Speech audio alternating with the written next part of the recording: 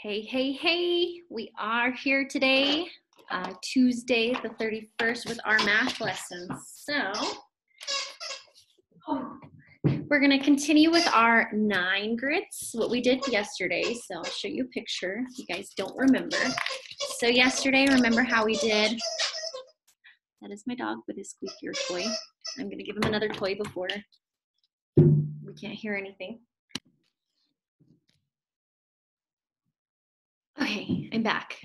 Hopefully, yes, I am back. All right, friends, so 9 grids. You see this? It's the 9 patch grids. So with the 9 patch grids, we're gonna do something a little bit different today. Same concept, a little different. Hopefully you guys have scissors. If so, we need scissors, a piece of paper. It can be a paper from your composition notebook. If you really wanna like tear it out, you're more than welcome to, if that's the only paper you have, and a pencil. So if you don't have scissors, that's all right. You can use your handy dandy mouth. I've ripped off sheets like this, which actually either you're going to cut these squares or you're going to use your tongue. So what's nice about when you lick this, it basically kind of like creases it and then fold it back the opposite way. Hopefully you have scissors. If not, work around it. So then when you rip it, it rips so smooth, so nice. What we're gonna do is I'm gonna fold this in 4s because we're gonna work with 4 9 patch squares, if that makes sense. If not, it will make sense, I promise. All right, fold in half, crease it, use your fingernail, lick it. It's probably not the best. If you don't like germs. All right, so I have 4 squares, right? I have 4 squares. I'm going to utilize those squares on my table, and I'm going to switch to my projector camera. I'm going to share my screen. We're going to come over here. And hello, hello. Let me see. Hopefully it should hook up to, yes. Oh, perfect. Okay, so on my 4 squares, we're going to just use 1. We're gonna do the same thing we did yesterday. So I'm gonna draw 3 columns and 3 rows. 1, 2, 3, 1, 2, 3. Awesome. So you guys can see that. Let me actually do it with my permanent marker. That way it's a little bit easier for you guys to see. Oh yeah, there we go. All right, so on that first square, pause the video if I'm going too fast, pause it, and then you can always catch up. All right, so I'm gonna color 5. 1,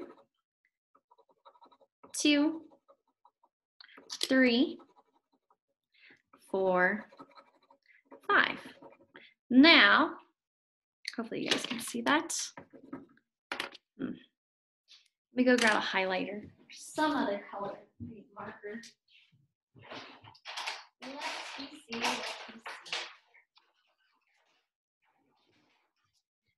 All right, so pink, can't really see. I don't know why, not today.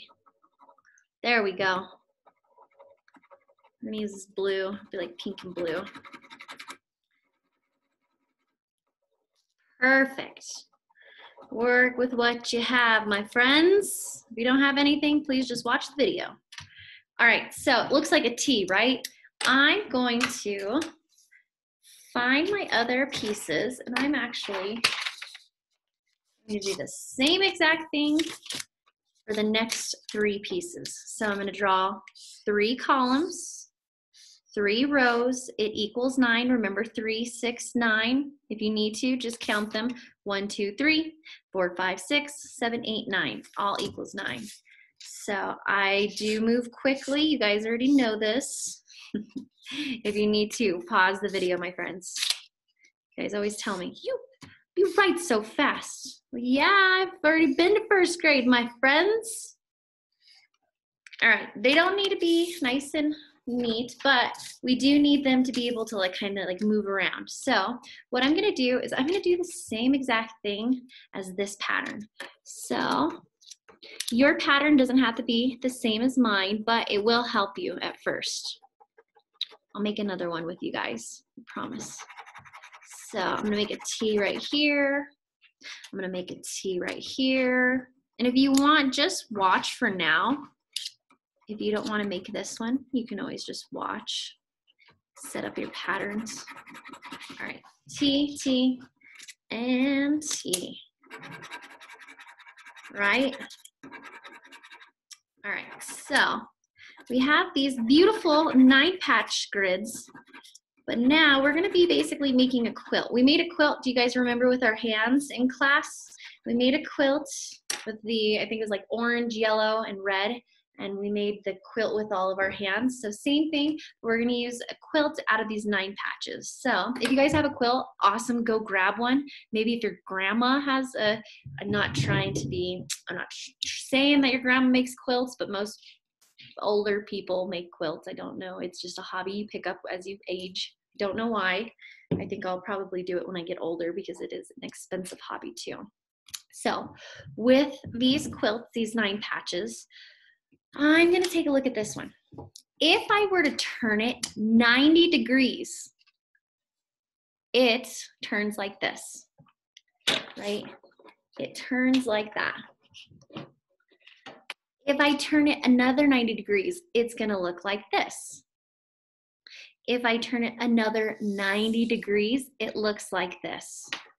So I will post a video about angles for math today, so that way you guys can like understand and hear the angles, what 90 degrees is. It's like if you were to turn. So like say if you stand up, let's see, I'm gonna stop sharing really fast. I'm gonna go back to this video. Say if I were to stand up, right? I'm gonna stand up. If I turn 90 degrees, it'd be right here. If I turn another 90 degrees, it'd be to the back. Another 90 degrees, another 90 degrees. But, so we're basically just turning one direction each time. Same thing with the 9-patch grids. So let's go back to my shared screen. My puppy, I can hear him in the background. He throws his ball down the stairs and then he runs downstairs and grabs it. And then he runs back up and then he drops the ball and it bounces down all the stairs, and then he goes and grabs it. So he kind of plays fetch with himself. So we're gonna take our 9-patch grid. We're going to turn it 90 degrees. So if I were to turn this like this, it's gonna look like this, right? Yep, sure will. Now, same thing, we're gonna start with this one. If I were to place it right here, but then I'm gonna turn it 90 more degrees, it's gonna look like this, right? Now, if I start right here, I turn it 90 degrees, it's gonna look like this picture, right? And then it's going to look like this picture. But now we're gonna turn it another, I can't even speak, another 90 degrees. It's gonna look like this. So take a look at this T. It looks like it's standing up, it's falling to the side, it's it is head down. And then it turns back to its other side. Oh, awesome. So we're gonna try another one because the third one you guys are gonna do yourself. You're gonna try it. All right, friends. So I'm gonna use my handy dandy scissors so that way it's a little bit faster. 1, 2, 3, 4. All right, so I have 4. I'm gonna have 4 squares. Like I said, if you need to pause the video, my friends, I'm just doing this a little bit faster so that way I can show you all. All right. Like I said, it doesn't have to be super fancy. You don't need to break out a ruler for these lines. Just kind of has to make sure you're making like a tic-tac-toe grid, right? Looks like it. All right, so bam, bam, bam. We have our 9-patch grids. With our 9-patch grids, we know that there's 9 different sections. Now let's do a different design. So don't focus on those ones. You're gonna do one design on one card. One design on one card. You can fill as many or as few as you would like. But let's see, I'm gonna do the corners. I'm gonna do the corners. Maybe the middle too. I'll do 5. 5 are colored in, 4 are not. 5 plus 4 equals what? Oh, you guys are smart cookies. 5 plus 4 is 9. All right, I'm gonna make every single other 9-patch grid in my set of 4 identical to this one.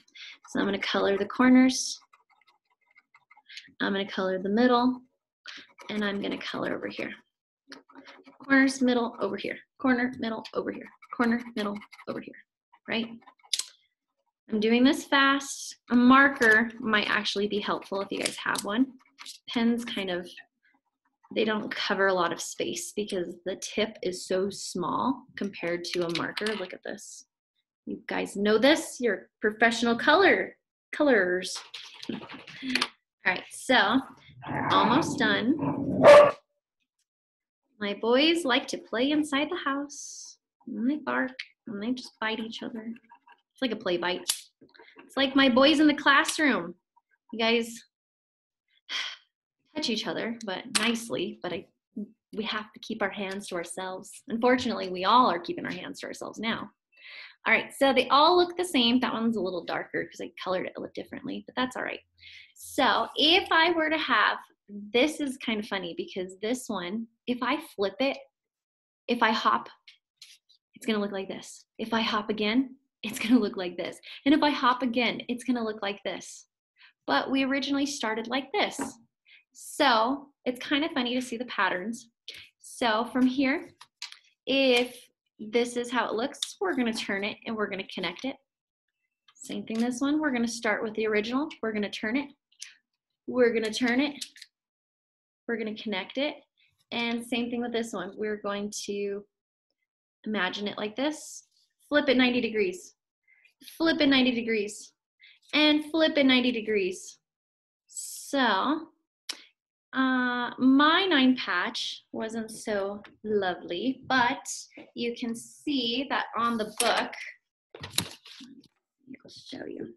If you take a look, that's what they should look like. Remember, we colored the corners in the middle, corners, middle, corners, middle, corners, middle. Now, when they connected it, since theirs was a precise cube, which means it was the same size, that's what it should have looked like. So it's kind of neat because you can see a quilt and it actually makes like a big a square with 4 grids in it.